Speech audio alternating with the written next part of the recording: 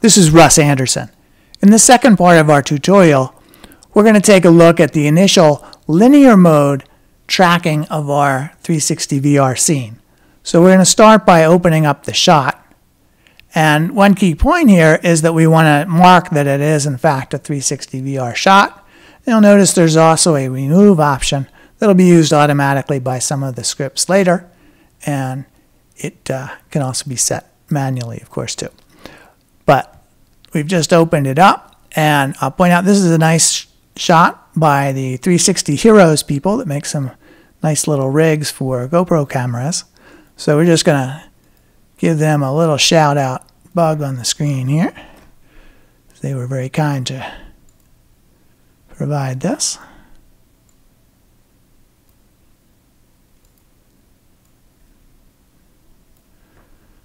So here's our shot, and like any 360 type shot, the part in the center of the image here amounts to looking straight ahead from the camera. The part off to each edge is looking behind, and you've got the North Pole across the top and the South Pole across the bottom. So what we're going to do to be able to process this using SynthEyes is to convert it to a linear, normal kind of camera, just as if we were a viewing application, a Google Cardboard sort of application or whatever that picks out a view for presentation on some goggles or whatever. So there's a script to be able to do that. You'll notice there's a whole little area of 360 VR scripts available now. So the one we're going to run is the setup, and there are a couple key numbers here that control what direction the camera is looking within the scene. If we had the camera looking straight ahead, it would be looking right at the ultralight, and consequently you wouldn't be tracking the surrounding countryside at all. And so that's a bad idea. So instead we want to be looking off to the side, out of the way of that, so that we see the background. And we also get the chance at this time to set up what field of view we want for the linearized camera. And that number is going to be used directly during the 3D solve as a known field of view. So it's not something that SynthEyes has to recalculate again later, because we've already know it, we've generated it directly. You'll see we also get to pick the resolution and aspect ratio of the footage. So let's hit go on that, and now you start to see this view appears just like it would in a head-mounted display or whatever. And now SynthEyes is running through and generating that view into the RAM cache. So we can scrub through it. And while it's doing that, let's go over to the features panel. And I'm just going to adjust some of the auto tracker parameters to ensure that we get enough trackers in the area that we want, which actually is on the screen right now. That's going to be right here, which is pretty much the only flat piece of ground in this shot.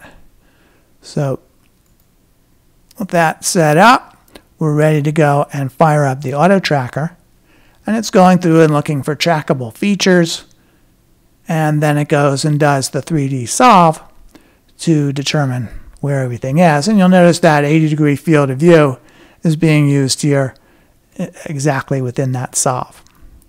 So once that's been done, we've got tracker locations. There's actually a camera path up there that we'll look at in a moment. And it's already set up a little bit of an initial coordinate system, just kind of using an average ground plane. But we actually want to go and do our own ground plane more explicitly with a couple of trackers in this little flat portion of ground. So we'll go over to the coordinates panel and hit *3. And now we're just going to wipe out that existing one. And we'll use that tracker as the origin. This other one over here on the x-axis. And this third one is somewhere on the ground plane. So with that, it just goes and updates the solve. And now we have our scene. So it's oriented, correctly in the vertical direction. Normally we would like to use trackers that are much further apart within this image to be able to generate the ground plane. But in this particular case, we're working with the side of a mountain, and that seems to be pretty much the flat part that's around. So we had to roll with that. So now we have our solve, and at this point, like with any auto track, we can go and take a look at trackers that aren't as good, and you'll see actually that quite a few of the trackers have relatively high errors. That's because of the whole stitching process that's involved in the VR process and the fact that maybe the cameras aren't all synchronized. So we do see typically higher errors. So you just run up higher, and you'll notice we get down to 4 or 5 trackers that seem to be substantially worse than the rest of them. So we'll just take those out and then re-update the solve here. So that improves it a bit and gets rid of some of those lesser quality trackers. So let's take a look now at the camera path. Here are our trackers. Here's our camera path. Scrub through the shot. There's our camera looking off to the side. This is a tracker that's been labeled a far tracker. Let's just get rid of that too. And you'll notice that there aren't really trackers over here at all. It wasn't looking in that direction. And we do want to have trackers throughout the entire environment. And the next sections of the tutorial will be looking at 2 different ways to do that are similar but different.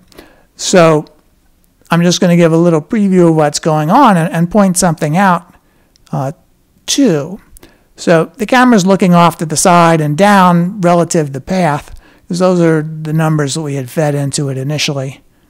And the camera really had been looking exactly backwards, as it turns out, initially.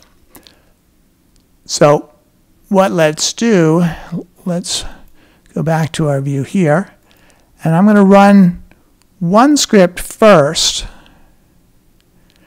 And now what it's done is switched back to that 360 VR shot. It's turned off the process of creating a narrow field of view linear shot.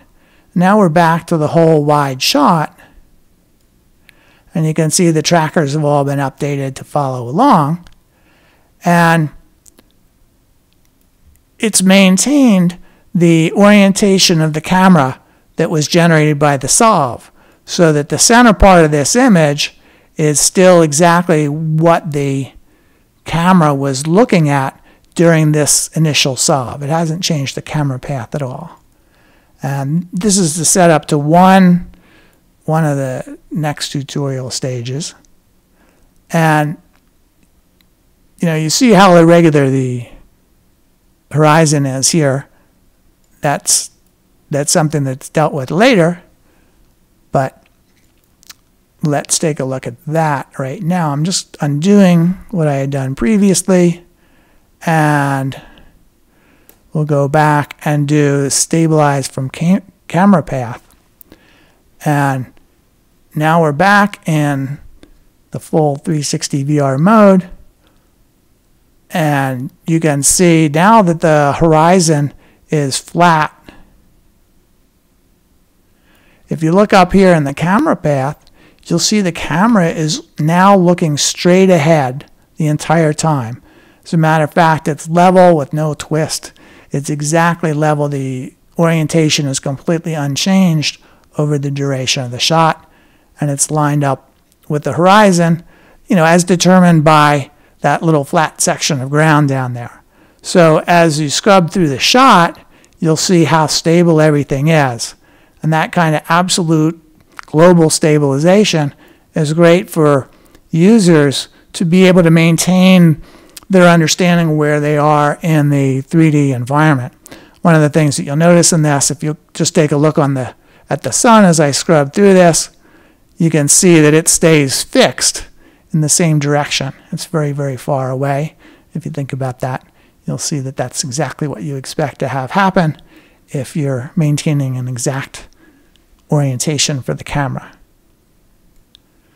So that's giving you two different looks of where we're headed next. And at this point, we'll segue on to our next section. Thanks for watching so far.